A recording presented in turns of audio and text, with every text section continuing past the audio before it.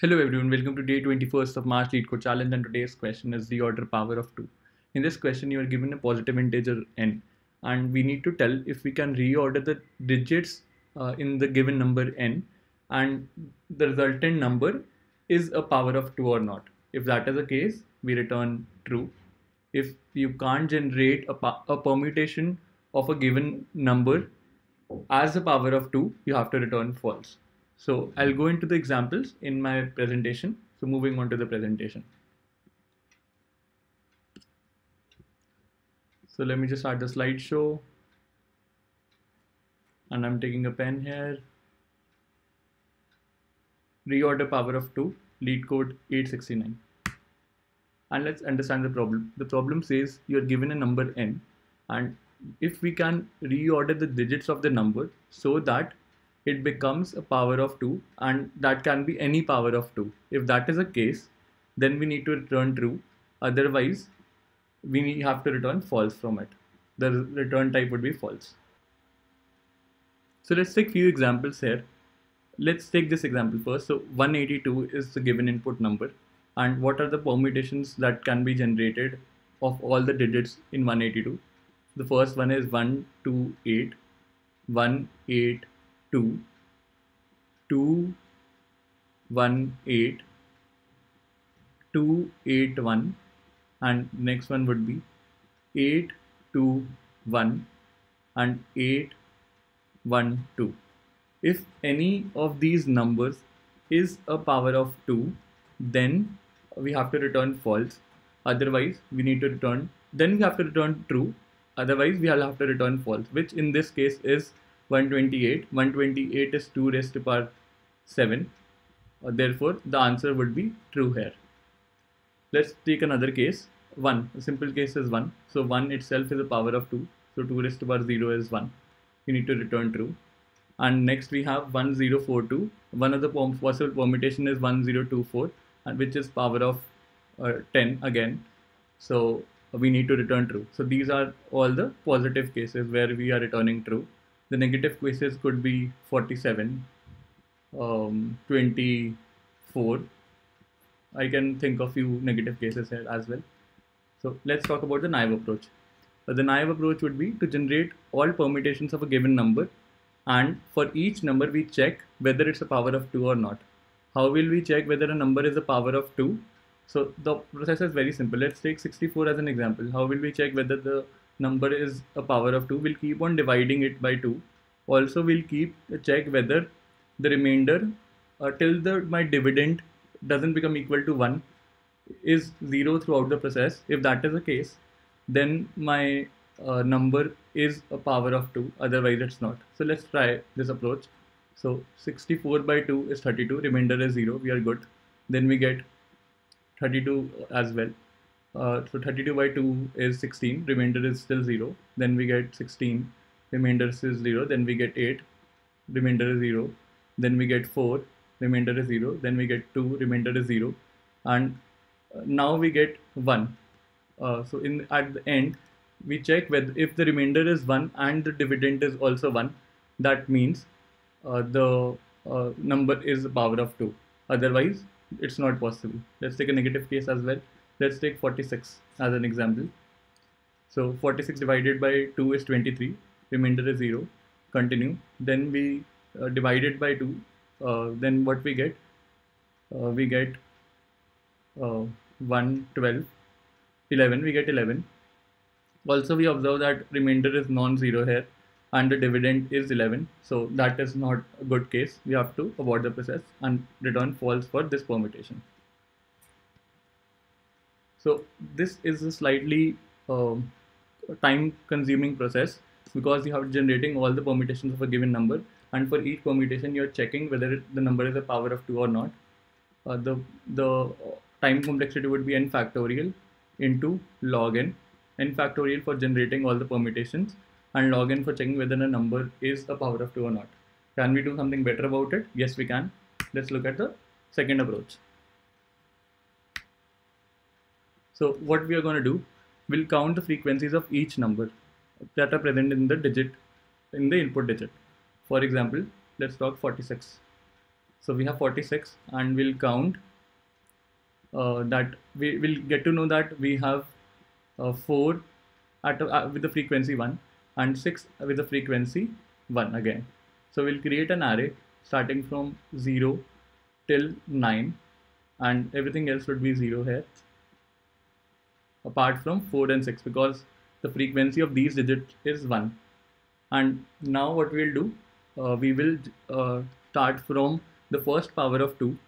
So first power of 2 is 2, and we'll generate the frequency array for this number. And if the frequency array for this number matches with the frequency array of the input number, then there's a match, and we'll return true immediately from the process. So for 2, what would be the frequency array? The frequency array would be, so at 2 we'll have 1. That's simple. Let's move. So this doesn't match because here 2 is 0 and here the frequency of 2 is 1. Let's move on to the next element, the next power of 2. So we will have 4. So this becomes 0, and we'll only have 1. The frequency of 4 will be 1. So this also doesn't match because 6, the frequency of 6 is here 1. So let's move on to the next one. We'll get 8, then we'll move on to 16, then we'll move on to 32, and then we'll have 64. So at 64, the frequency will match because we'll have 1 here and that too at 6 again. So since this matches, we will return true immediately from the process. I hope this approach is clear to you, and this is quite an interesting approach on the lines of bucket sorting. So let's quickly code this up. So as a first step, I'll write a method that returns me the frequency array. So this would be an integer array, return type would be an integer array, and frequency count of digits.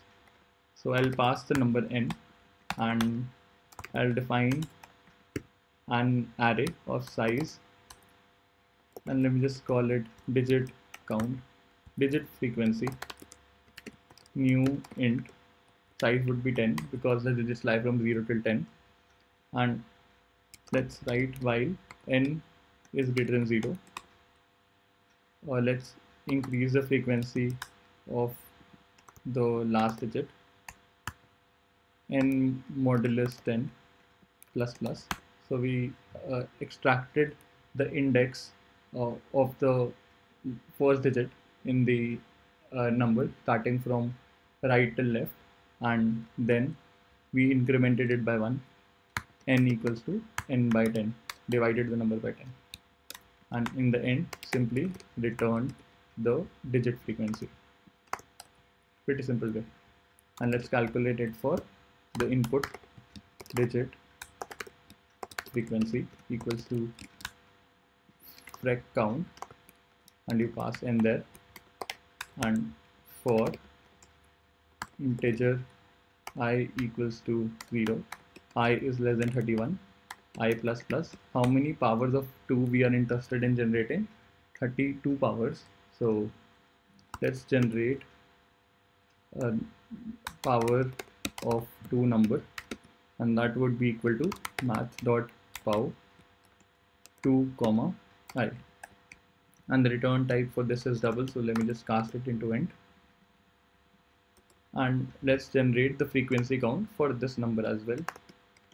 So I'll pass power of 2 here, and this would be power of 2 frec count. And now we need to simply compare these two arrays. So let's write a helper method for this.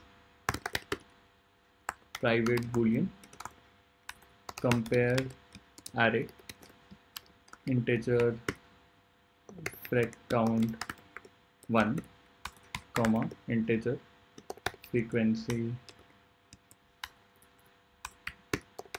frec count 2, and for, let's take a boolean match, and let's define it to true for integer I equals to 0, I is less than 10, I plus plus, if my frequency of ith index is not equal to my frequency count 2 of ith index, that means it's an unmatching case. We'll simply return false from here. Otherwise, let's return true. You don't need this variable. And let's call this for the input array frequency and power of 2 frequency count. If this happens to be true, if this returns true, then my answer is true. Otherwise, it's false. Nothing fancy about the code, just a few modularized methods so that it makes it better readable.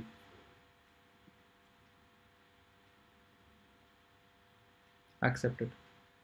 Thanks for watching the video, and I hope you enjoyed it. Also, please don't forget to like, comment, and share the video with your friends. Apart from this, I'm coming up with the cache design video today. Hope you'll enjoy that.